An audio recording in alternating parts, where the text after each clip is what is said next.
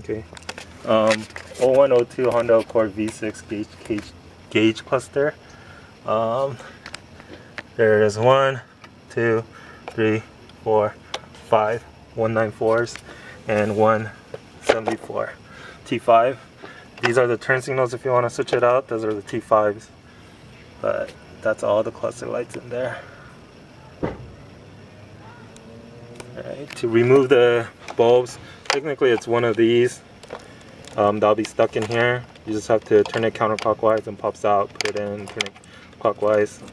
To remove this bulb, just take it out. Just take it out like so. And then get one of the LEDs, like so. And install it. Put it in, try it out. There's positive and negative side, so if this doesn't light up, take it out, flip it, put it in, and it will work.